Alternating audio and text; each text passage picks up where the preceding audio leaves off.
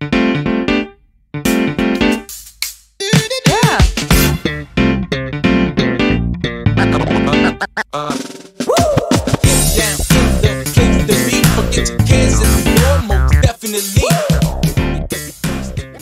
goes on, guys? We're back here again with yet another review, and today we're going to be taking a look at something that I'm actually pretty excited for. We're going to be taking a look at the brand new McFarlane Toys DC Direct Page Punchers John Constantine. Now, the deal with these guys is they took the Page Punchers name, so to speak, and made them into 7-inch scale figures. So it'll come with a comic book, which is, this is the English comic book. Kind of would have been cool to find like a Spanish one or something, but so it's an exclusive figure and an exclusive comic book to that figure. Now, these figures aren't exclusive to anywhere in particular, but you know, that's how it goes.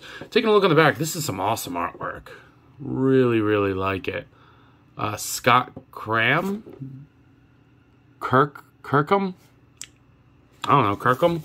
Looks pretty cool. The box looks great. Definitely different from your DC Multiverse. It's black and white. I actually kind of like this box a little bit more. You get to see the figure inside, and then there is the barcode at the top. Page Punchers. Well, without further ado, it's about time we open up the John Constantine figure. So let's go ahead and do just that.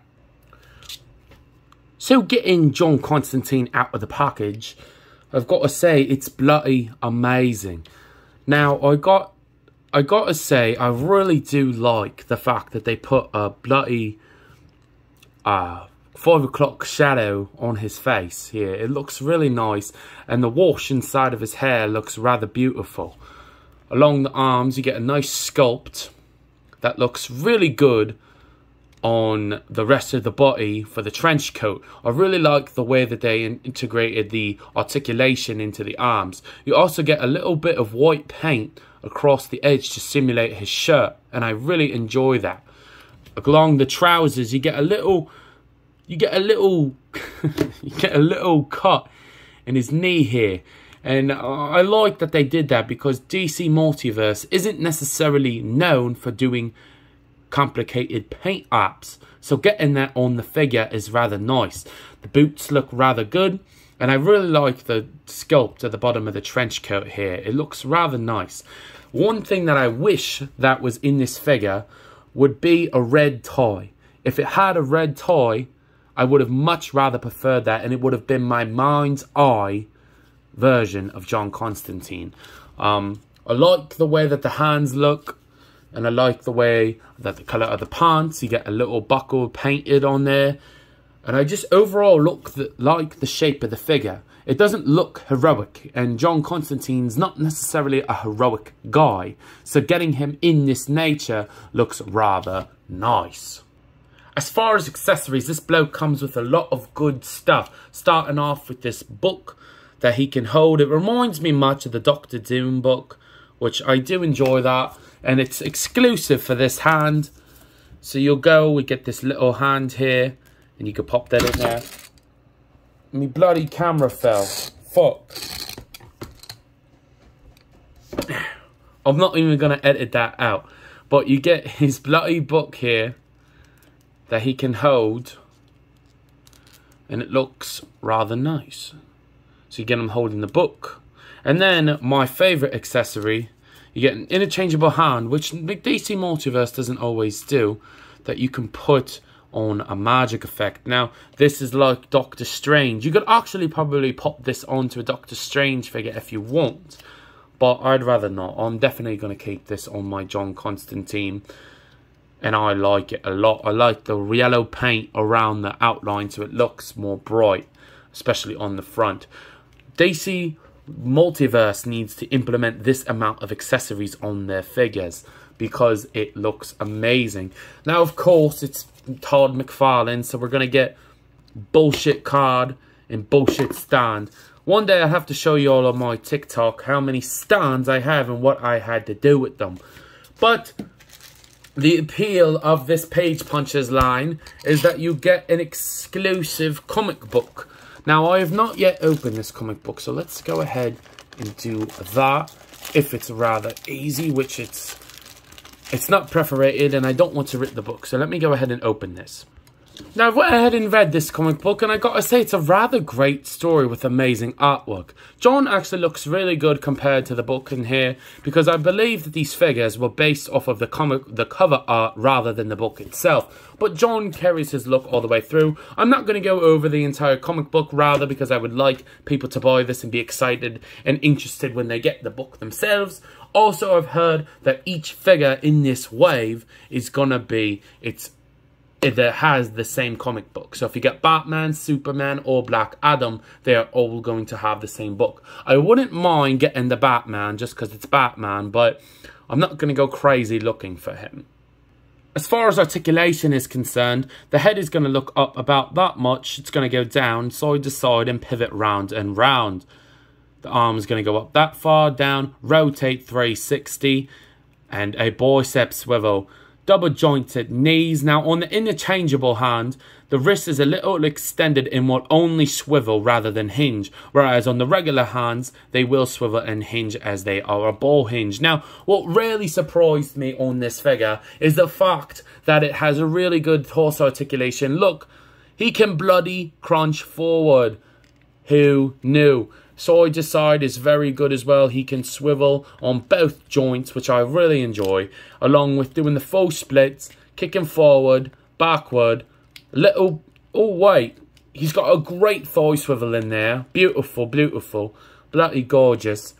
Double jointed knees. He'll kick forward, and the leg will, and the foot rather, will kick forward, backward, pivot also, rotate, and toe hinge.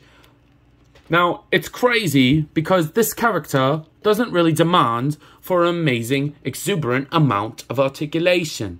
Yet, here we are, and it's one of the most articulated figures in the DC line, including the DC Multiverse, because I understand that this isn't necessarily DC Multiverse, but it has great articulation nonetheless. You butty bloke, stand the hell up. As far as scale, here he is next to the Dark Knight Returns Batman. And of course, he's going to scale with the 7-inch figure. So it looks rather good. Now, to get him with the rest of the Zack Toys team, here he is next to Tomato Head. There he is. He's a little bit taller because Tomato Head is only a 6-inch scale figure. Then we have NECA's Silly Kong. That silly bloke. He looks a little funny. Then, including Marvel Legends, you'll get two figures here in Darwin and Zombie Captain America. Darwin, what another British boy. Love him. But yeah, I believe that the articulation and scale is very good on this figure. Now you're bloody wondering, nah, I'm just kidding, guys. I wanted to do that the entire video. Some people will find it funny, some people will find it incredibly annoying, and you know what? I don't give a fuck either way. It's my channel, and I think it's funny. But no hate to any British people.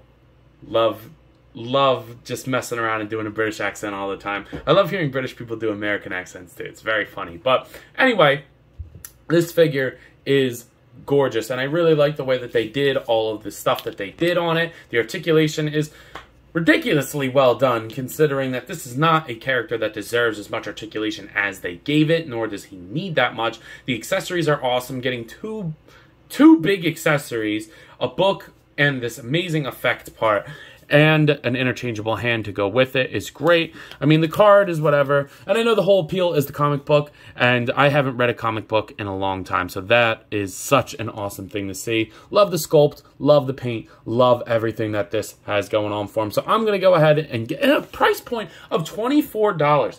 I just picked up this motherfucker today, a repainted Jawa, $27.99. Hasbro, are you fucking serious with this shit? But then DC Multiverse or DC Page Punchers or McFarlane Toys comes around and gives us a bloody John Constantine, a brand new sculpt, a card, a stand, not that I really care about them, but a book, an interchangeable hand, an effect part, and a whole comic book. And it's not a thin book. Like, that's a decent amount of book. It took me like half an hour to go through it and read it thoroughly. Not that, like, you know, I'm a slow reader by any means, but, you know, it's a decent amount of content in here. And, you know, I open up to the page with no words, but there's a good amount of writing in here, and I really, really like that. It makes me really want a Hawk Girl. That would be awesome. McFarlane, come around and do a second wave. That would be awesome. But, yeah, I really, really do enjoy this figure. But, anyway, I believe that's all I got for today. So, at a price point of $24.99, $24.99 for a whole new figure, accessories, and a comic book, I'm giving this a 10 out of 10. Yeah. I'm doing it. 10 out of 10. I really, other than him not being pinless, which is just something that McFarlane doesn't do, I have no real issues with this guy. Like, none. So, I'm happy with it. I would love a cigarette, but buttocks. We're not getting it. But anyway, I believe that's all I got for today. So if you've not already, please be sure to like, comment, subscribe. Also, be sure to follow me on TikTok and Instagram. I post a lot on there, and I have a lot of fun, so I'm sure you all will too. But bloody hell, tell me, all you coppin, let me know. I'll see you guys in the next one. Au revoir.